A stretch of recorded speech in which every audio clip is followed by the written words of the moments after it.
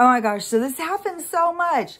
Like right after I finished that video, then my daughter sent me this message and, which by the way, I all of a sudden had a coughing attack right when that one was ending. And it was all of a sudden like I was choking. I was coughing for a few minutes, like tears were pouring down my face. I have no idea where that came from. It's just all of a sudden like, cough attack. But anyway, so she had sent me this message and it had a TikTok, and she's like, she sent it to me, and what she had said, I didn't really understand. So I'm like, I don't understand. Like, what is this TikTok? And, it shows this couple. You would think it's a couple, very snuggly, you know, very flirty, on top of each other. You know, the girl's trying to spit water out of her cup into the guy's mouth, and she's hanging on him and, you know, climbing all over him and stuff like that. And my daughter's like, well, what do you think when you see that? And I said, you know, like a couple. And she said, yeah, this is a trend on TikTok right now. And she says, very weird, because there are all these girls trying to show how close their best friend is with their spouse or boyfriend. And the picture she showed me, you know, it was definitely, you know, one girl was super attractive, and it just so happened to be the girl who is being, you know, very flirty with the boyfriend or husband or whatever. And she sent me some other ones, and because I was like, weird, like, why would she, you know, can't she see what's going on? And she goes, and my daughter's like, I don't understand. How can they not see? Like, it's so clear, isn't it? And I'm like, yeah, it's very clear, but yeah. And she sent me some more. And apparently these girls, I think, are more defensive. Like, you guys just don't understand their relationship. You know, they're close. And it's like, well, other people can see it. You just can't see it. And that's what I was talking about earlier. People can't see stuff. You know, they have to go through it. They can't see it. So who knows what some of these, I mean, I would feel like the third wheel if I saw some of these people. Like if I was with my boyfriend and my best friend and this was how close they were, I would feel like the third wheel. Like, where's your boundaries? Where is your standard? Is this okay? You know, you want your best friend and your boyfriend or husband to be so playful for each other. They're on the ground wrestling. Like, I don't know. When I've been with a guy, you know, and we're on the ground wrestling, it's a lot more sexual tension, you know, than, you know, I'm not sure. Like, how these girls resolve this in their mind to think that this is acceptable, even to become defensive about it if people say it's not, you know, like, you know, I wouldn't do that. I mean, girl, can't you see? Like, you can see the sexual tension between these two people. And, you know, I'm sure each of the situations will turn out, you know, different, because each person is there to learn different things from each other. But see, people are being able to see through things. Things are becoming transparent. And when you do see through things, you can't really help anybody else, because like those people, they just become defensive. No, you're not seeing it. You know, you're not seeing this beauty in this relationship, you know. It's like, no, if I'm in an intimate relationship with somebody, I want it to be special between us. I don't want it to be, you know, with, you know, I'm going to watch him be playful with my best friend. Like, that just is not something I'm looking for. Like, I want more of a close, intimate relationship where you have, you know, somebody you have something special, you know, something that you don't have with other people. I don't want to watch them have it with somebody else. Like, I don't know. But everybody has to learn their own stuff. And some of the things are just so crystal clear. And some people are piling more problems onto their problems because they can't see. They are just living off of autopilot and being reactive, and they're not really present in their own life. And, you know, so much of this stuff is learning how to be present in your own life. and to detach from this weird world that we're living in. And when I was talking to my daughter, I got to have a couple more conversations about, you know, the programming and what's in our shows and stuff like that. And so I got an opportunity to say a few things that she didn't know, especially because I've been watching these old ones, because she brought up, she had brought it up, that when you watch something that's like 20 years old, and she said it is so weird, like some of the stuff they'll say. But she was really kind of dumbfounded that she was watching a show 20 years ago and it had a trans person just playing a trans person. And she's like, that seems weird. I thought that, I mean, they made a big deal about that, like in the last few years. Like, you know, how it was like overcoming huge barriers by putting these people in movies or something, which, I don't know. I've got so many things about people playing their own parts and stuff like that. Like, why do they get women who are supposed to be super beautiful to go and play parts of somebody who isn't? Like, I don't get that whole thing. You have so many character actors out there who are there to play different characters and stuff. Like, if you are a leading lady, like, what? Even if the leading lady in the movie is somebody who's not attractive, there's so many character actresses out there who would love to have a part like that. I just don't understand. I mean, I get it on some level because it's all about programming. But yeah, I mean, all of this stuff with the trans thing, and, you know, a trans person should be playing a trans person. Like a black person should be playing a black person. A Chinese person should be playing a Chinese person. A man should be playing a man. A woman should be like, I don't know. They just want to fuck with our heads all the time. And, but she was saying, you know, she even tried to watch an old SVU, and she said that there was a crime that happened and it has something with a trans person.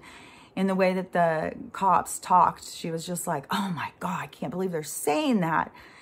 And I said, well, I've been watching some older stuff. Like, go in and watch that with the programming and stuff. And I brought up about the suicide thing, you know, and they just, I said the whole thing that I had talked about, you know, and they're randomly just putting suicide in a movie for no reason. Like, why, what was that all about? Why would you just suddenly have that?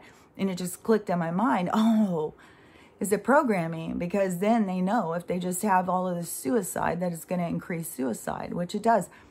And she said, oh, that's a real thing. It's called, she just told me what it's called. Because you could look it up. It's conscious wheel or something. I can't remember. You can look it up. But they're not even supposed to talk about suicide on the news.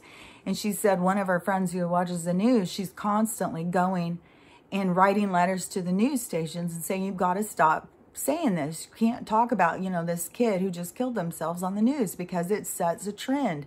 It makes more of them start doing it. See, they know this stuff. They put it into our programming to create these imbalances. And that's what people just don't see. So when I was talking to her and we were having a conversation going back, I was saying, like, go back even further. Like, I've been watching a lot of old stuff, and you start seeing the trends. You start seeing how the people are reacting to the programming. Like, you can see it if you go back and watch old programs and see, like, how the collective was being affected. And just like, you know, when they put a bunch of suicide, you know, it was going to be more suicide. So we are all a social experiment. We are all a biological experiment. I mean, the biowarfare. Oh, yeah, and that was called nano. I thought of it after I had hung, or after I'd stopped earlier. Nanotechnology. That's what it is. And at the end of that drug thing, and it was the drops for the eyes. Cystine or something like that. And it says, with new nanotechnology. Why would I need nanotechnology in my eye drops? Would this be for me or for some other agenda? You know, just think about it. Why? I mean, we have seen enough doctors now who are taking these nanoparticles and looking at this stuff under microscopes and disclosing and whistleblowing on what's going on, you know, and they're being shut down. Like, if you haven't seen them, the information's out there. You just got to keep looking, because they are disclosing what's in there. That's how I found out about having that black stuff that lady found in her vitamins, that goo. It reminds me of a scary movie from the 60s. Like, in a way, it comes together with a magnet and frequency, makes it move. Like, this is creepy shit. Yeah, I don't want that in my eyes. And now I have these things in my eyes. Like, the other day after I had come to that realization, I was like, fuck, I got to keep the magnets away from my eyes. Like, there's something weird. And like I've said, with this artificial light that they put out, which I noticed another thing yesterday when it seemed like it was the real sun came out and it was a different color. It was up way higher in the sky. It was like really over the house. And my plants are suffering. I know that this other thing is not a real light. I don't know. I mean, it's a light, but it's not a natural light. And it's not helping the plants. Even these plant lights, I mean, they're helping them some. But my plants are really struggling. But yesterday, to me, it was so clear that that was a different light coming in. Plus, I could look at it. When that other one comes into my window, I won't even look. And it is like, it's like lasering my eyes. I'll start not being able to see in the house just from the side view of that light hitting into my eyes. And I could look up out the window and stare at this other light, the one that when it's orange, and it looks, you know, what I've always thought the sun to be. And way up higher in the trees, the whole thing. So I don't know. I just don't know what's going on with this weird world. Like, how can they switch the sun going back and forth? Like, what the hell? Like, some of this stuff is so, it sounds so far-fetched and unrealistic, but we're living it. And even if, you know, if somebody would have told us in 2010, or, you know, even when I was born, like, what was going to happen in the future, you wouldn't be able to wrap your head around it. You'd think, oh, no, that's not going to happen. That's crazy. And, you know, never would we have thought, you know, people would have these on and be scared of each other. And, you know, I mean, the stuff that's happening, there's no way anybody could have ever predicted it. Because you couldn't have seen it coming. Because who would think everybody would do this? I sure didn't. All it has done to me is just show me really how asleep people are. How they're really not present in their life. Like, that to me has become so clear. And, but yeah, if you go back and you start looking into the old shows and really noticing the programming. And I was trying to pull her into the current programming, you know, of what they're programming, you know, like wrapping up the fresh, like that commercial, now that they are presenting it, and it's all wrapped up, just like it's from a store with a little tag on it. It says fresh, you know, and part of that is disclosure, because they are giving us, I mean, we're living in a Soylent Green world. They are definitely feeding us human. They have been for a long time. And, you know, that's going to really fuck with some people's heads. But, I mean, they want us to accept it for multiple reasons. I mean, there's no accident that we have all of these cannibal shows going. And it's all like, what was the one with Drew Barrymore? And that guy on Netflix, you know, and she becomes a zombie and he has to keep feeding her flesh to keep her alive, keep her feeding her people, you know, and it just seems like, oh, that's a funny little show. No, it's programming to get you to accept things, to see like, oh, well, there's a moral issue. You know, yeah, if my wife was a zombie, I would go kill people and feed them to her. Yeah, that makes sense. It's to reprogram and program our heads. Right now, they got people's heads just spinning.